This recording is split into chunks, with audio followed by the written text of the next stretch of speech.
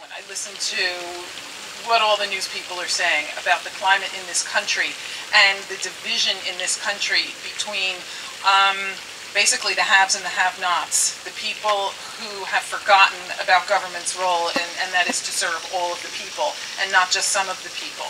And it has, and it's really shown itself here in this state in this recent budget that was passed, and the horrible cuts that were made that affect the people most in need, that affect the people who most benefit from the services that government can provide when they can't provide for themselves.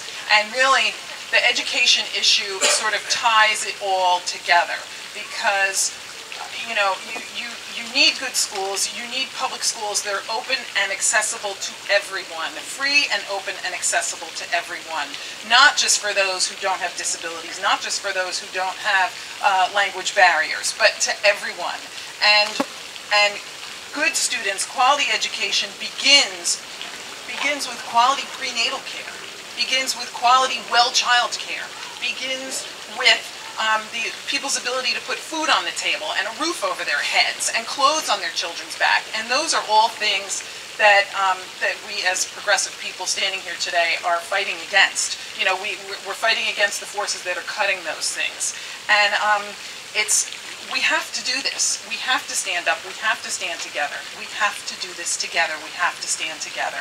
And I know that my running mates and we're already out there. We're already doing it.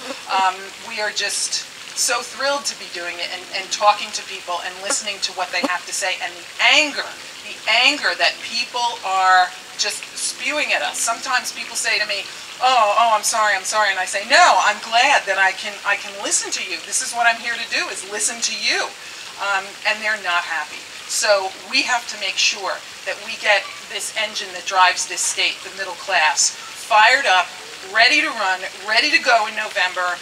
We've got to get everybody out to the polls because, as several people have said, this is going to be a low voter turnout, and we got to make sure, because every vote is going to count in November, and we've got to make it count.